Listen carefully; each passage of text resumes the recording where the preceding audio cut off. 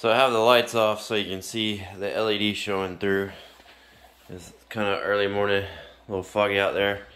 But I made a METAR map and got it lit up right now, or it's working right now, showing airports all over Georgia and some extras. Hold on, I'll turn on the lights and we'll look at it. Alright, here it is with the lights on so you can see it's a map. It's a Georgia air mileage chart that I found on the Georgia Department of Transportation website. They used to print these. I don't know if they still do. They're not for, you're not supposed to use them for actual aeronautical or for flying or anything. But it was a good map instead of a sectional that had the whole state. And for the most part, this is all the airports in Georgia and a few extras that report weather data to make one of these METAR maps. It was a lot of work to do this. There was issues with it, and I'll explain more with that. But I saw a Facebook post for one of these and decided I wanted to make this as a gift for my father, who has been a pilot for 50 years, flying private. So I believe I got it complete, got the bugs worked out of it, and it's about to go to wherever he wants to put it. And I'll go over a few things of what I discovered following along the guides I found and the research I had to do to make this work properly. Excuse me. So here's the map that or the website that a METAR map gathers this data from, using some code. As you can see, these are all airports that report weather, a bunch of them through Georgia and stuff. Each of these have a code starting with K and then an airport code that goes after that to show the data, or the data, such as KATL. I'll do it decoded. And there's the weather for Hartsville, Atlanta. I originally saw this on a Facebook post, and they had information, but they referenced this page, and I'll have all these links in the description. So this guy documented making his own, and basically for the most part followed this, but I found out that he has a lot of holes in his instructions. So you got to download the drivers. You got to install Ardiuno, and then you got to work on the code and stuff. The code is from GitHub, from this link, and it works okay, but it wasn't the greatest. I found issues when I went to go upload it. The drivers, I don't know what to call it. The drivers and the fast LED in Arduino, they've since updated. Alright, here's my Arduino code. So first off, I'm using Fastlight 3.3, and the ESP core is 2.74. I originally tried to do that, but then it wouldn't load, and I found out that I had to change this data pin from 14 to 5, and that would allow me to upload it. So with all my lights, even including the extra one I got as a logic, it's 96, so you need that here. What else? I didn't use the light sensor.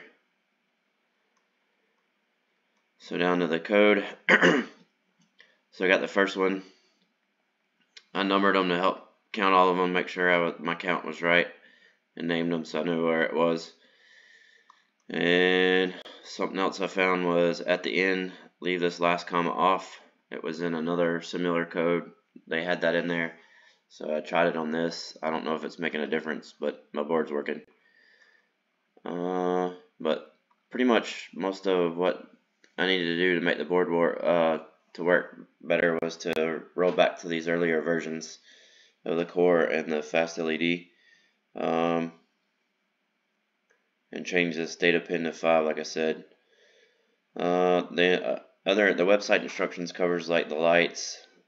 The ones I used are the same type, and then you gotta change this color order.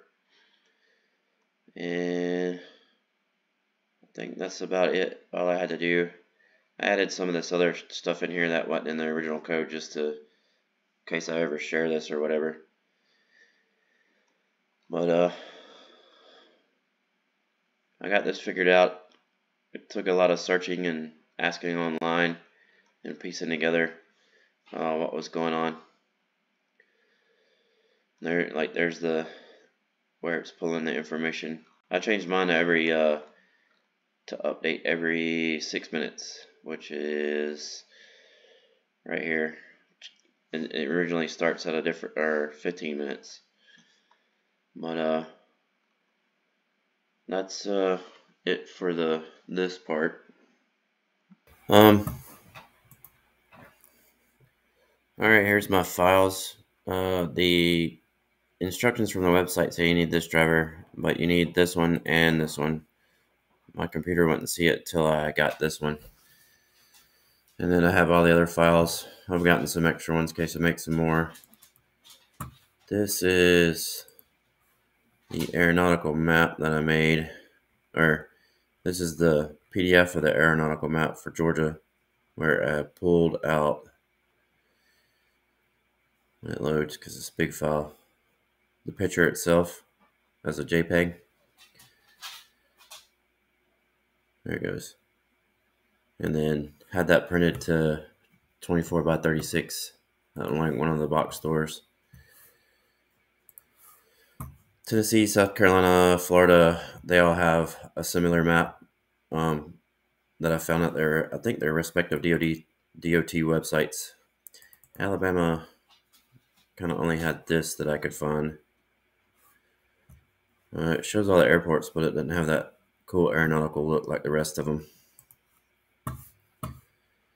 And you can see all my graphics I pulled to put on the map for the SEC teams or college football teams. So I got the board on the table here. You can see the little stickers are printed out. It's on clear printer or sticker paper that's like for your printer. I made a bunch of these. So like there's Seminoles. I got Georgia Southern, Auburn, Georgia Tech, Georgia, South Carolina, Clemson. There's that sticker didn't really turn out too well because of where I put it and because the background's clear, so it's hard to see. Put the little emblem there. Let's see what else to go over.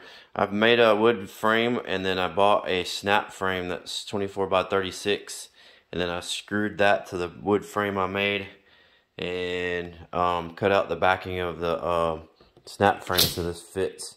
You'll see that when I flip it over. But I also added in, you know, like I actually live near Jacksonville, so I have a lot of the airports in Jacksonville. I threw Tallahassee and some of the other Florida airports on here. I got that's Dothan, I think. And then like Hilton Head, the Buford Marine Corps Air Station, Columbia. Threw in an airport for North Carolina since I had like I got Chattanooga up there in the corner, just because I was picking up, I was trying to use up most of my LED lights. Oh, a word on that. Oh, let me grab those. These LED lights come like this on a board. You just break them off and use them. Out of my first 100 pack, I probably lost about 4 or 5 that didn't work, and I attributed most of that to my sucky original soldering iron.